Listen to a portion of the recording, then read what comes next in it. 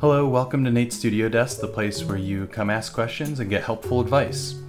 We had a question about my last video using Rhino like SketchUp, and it brought up some really good points, and I wanted to go over those.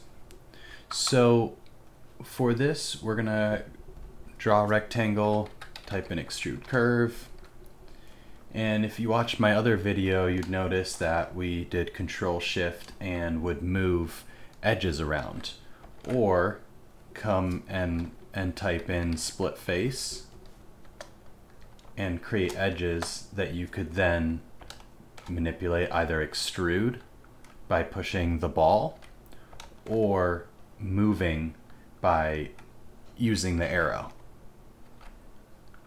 So the question was about how to get around splitting the face, if there's another way that you can create edges on your surface. So to do that, what you can do is jump over to front view, and for instance, if you wanted to make a door, type in those dimensions, and you can hit Control T, which is trim, and it will trim out that surface.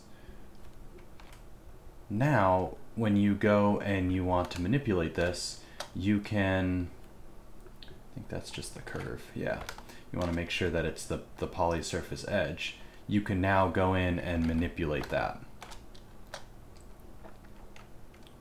So let's say I wanted to make the door taller. I can make the door taller.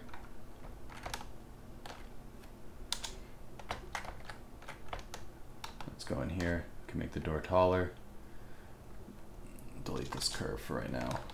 Or wider.